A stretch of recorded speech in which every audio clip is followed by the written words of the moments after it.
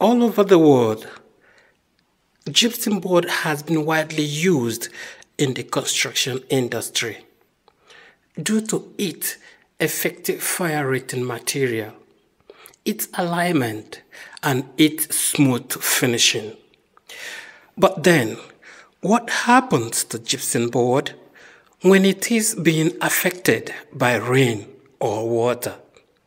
Well, as you look on the wall, this is exactly what happens to the gypsum board when it is being affected by the rain or water.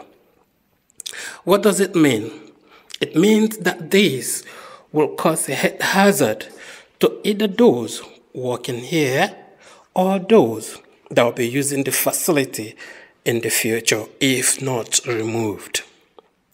Now, how are we going to remove the gypsum board without causing additional health hazard to those that will be removing the gypsum board? Well, that will be covered in the next video. Please don't forget to subscribe to my channel to see how safely the gypsum board will be removed without causing additional health hazard to the workers.